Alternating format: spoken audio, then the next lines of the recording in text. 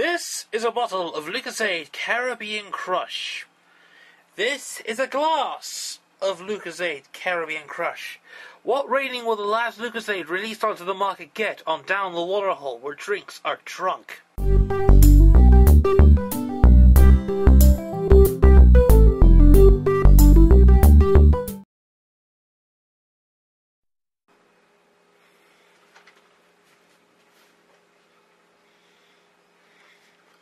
Hello, ladies and gentlemen, and welcome to another edition of Down the Waterhole, where the sun is shining. I mean, where drinks are drunk. Today, we have finally got a Lucozade that all of you have been waiting for. I found some today. So rejoice! The last ever Lucozade is finally being covered, so I can complete the range. And yes, get rid of this bloody thing once and for all. Let's get on with it today. Yes, if most of you are wondering, I have found that last ever Lucozade, and here it is. In my hands is Lucozade Carribean Crush. Like this, for instance. This is it, folks, the final ever Lucozade to be covered on the show, barring anything new we'll be reviewing on the later date. This is the last one. This is a recent inclusion which contains, I believe, in the ingredients, it contains pineapples, mangoes, and passion fruit. For those in the know-how and in the sexual motion. So, let's get on with it. Let's open up this final drink and see if Lucozade Carribean Crush is actually is better than the tropical version. Let's find out. Okay. Let's take a whiff.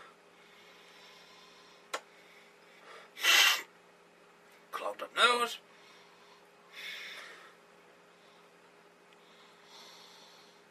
It's actually a pretty good smell. I will admit, this is actually a better smell than the tropical flavour of this drink. So, what does this drink contribute to the sparkling tropical fruit and coconut? Oh boy. This probably sucks. Okay. This has tropical fruit and coconuts.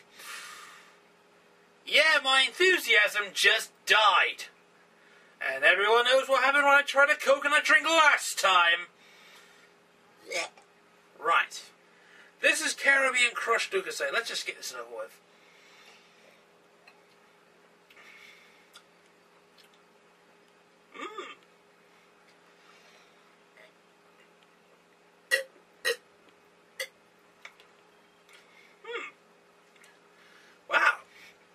This is actually pretty god bloody tasty. I like this.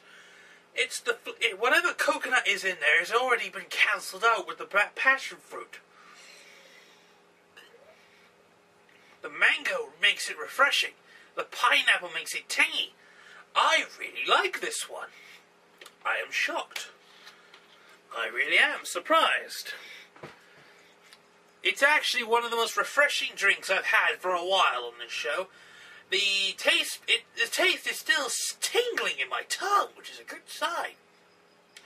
As I mentioned, it has the freeness of the passion fruit, the tang of the pineapple, the sweetness of the mango, and whatever dullness of the coconut is already gone. So, I really recommend this one. This is actually a pretty nice drink.